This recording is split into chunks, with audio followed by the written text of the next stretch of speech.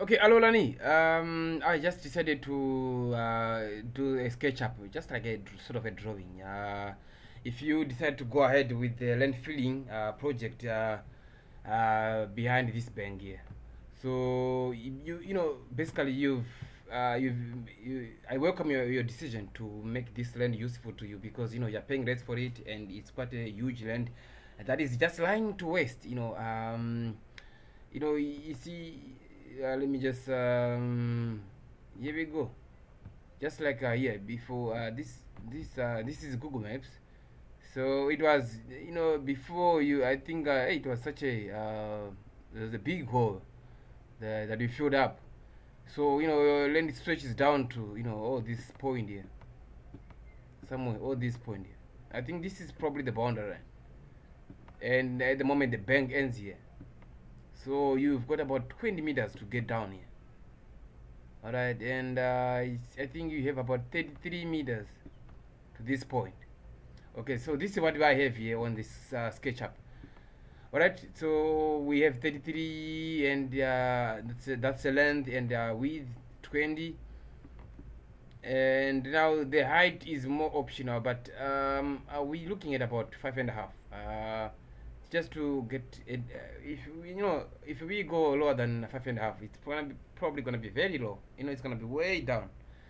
All right, so if we elevate it to 5.5 meters at least, then it's gonna be, I would recommend that. Okay, so yeah, what I would sort of the most important thing about this presentation is actually to make you realize the size of this project. Otherwise, we've been discussing it verbally. We actually sort of didn't take enough time to really think about it, taking all the technical aspects of the project before even we start. So that's what I have in this presentation. So first of all, we need to this is about level with the house, that aligns with the house, and you requested that we need to maybe slightly lower it, part of it, because it's blocking you the view. You can't see the view river, and you want to maximize the view when you're sitting inside the house. So I think if we trim it at least a meter down, you might be able to see at the bank or the river. Okay, because the moment you can only see the golf course across. I think if we I would recommend a meter, and then we are gonna be seeing that if we trim it like a meter with a bobcat or a bulldozer or TLB, we might then be able to see whether we should keep going down, or we need to then okay. And yeah, secondly is okay, so basically this is the presentation. It's just a cross section of your land. This is like your land. This is all portion of 31 H crescent. Okay, so at the moment, land in Durban is increasingly becoming very scarce. So this land here, if you refill it up, it's gonna be very useful to you, because at the moment, the way it is, you can't basically do anything. So if you refill it up now, you then can be able to do some long-term projects. You could build a jungle gym. You could build like a shed. Maybe, for example, for when Kurinia starts, you can slaughter the sheep and even the cow in the backyard. You can even put an awning. You can make it like a factory, or basically anything. You can put an awning for the trucks, or maybe something. It's your land. You can do anything that is gonna be useful to you. So yeah, you can even build a house. You can open up a driveway. So during this landing feeding, you are gonna open up a driveway that for the TLB and trucks, maybe they can even drive to access this side here. Okay, so yeah, so that's what I decided to present with the SketchUp, with the drawing.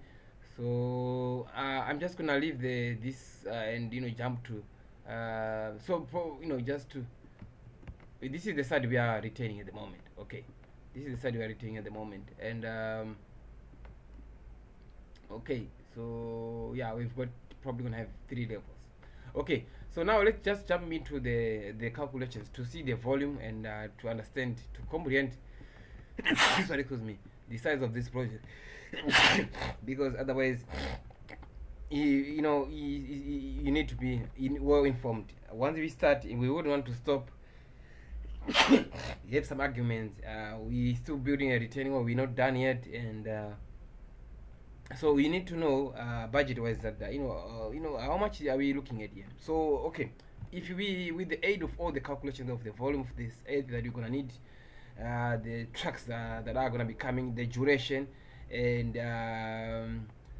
so that should help us to sort of have enough information in this pre-construction or in this time in moment.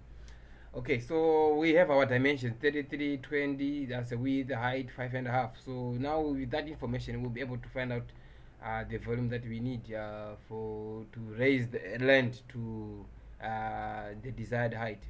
Okay, so with that, 33 is length multiplied by width, 20 is width, and with a height of 5.5, we should get 3,630 tons. That's quite a lot.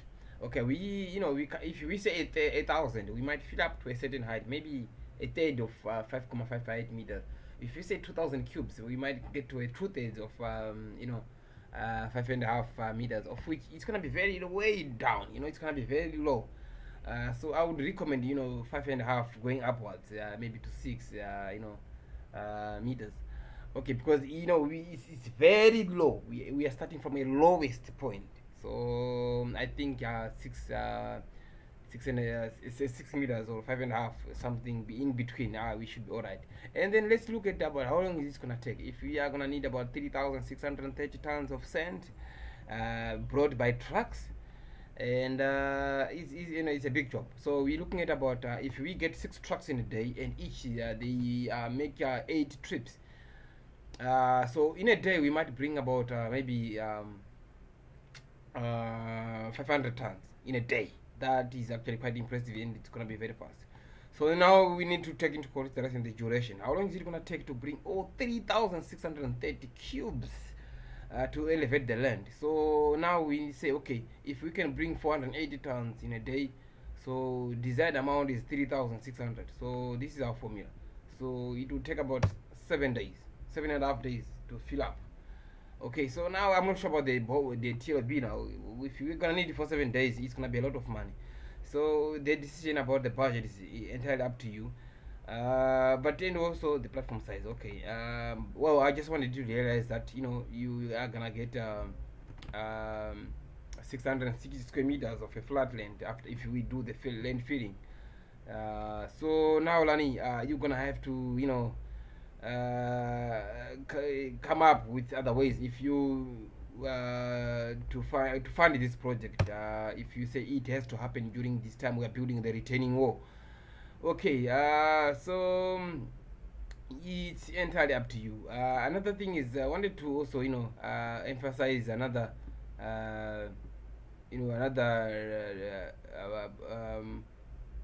yeah, you see now this was what, excuse me, this was when we I wanted to illustrate the caving, because now if we haven't been caving, we wouldn't have been able to we could have been gone way out, and you could have, all this could have been in the air, all this. So now what we've done is with the caves that we are forming, we are going this way. If you haven't been, if we didn't do that now, we could have been you could have there would have been a lot of land that you would have lost. So I'm glad that with the design of the wall with its caves, otherwise we are starting from a lowest point going up, so they can't line up. If you're leaning into the bank at 70 degrees, they can't line up. It can't be. If it's straight, it can be straight just like this. It's easy, just like how we were doing it from the beginning. Right after the cave we go straight like this. But imagine, right, because you can't build, there's no structure that can be built from a highest point going down on a slope.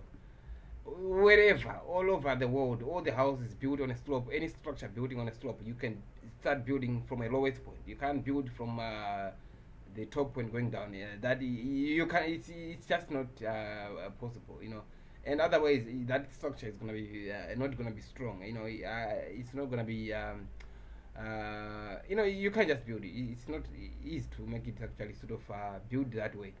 Okay, all right. Yeah, I've got 10 minutes of recording time. It's probably time up. So I think I've presented all that is actually important with regard to this land feeding.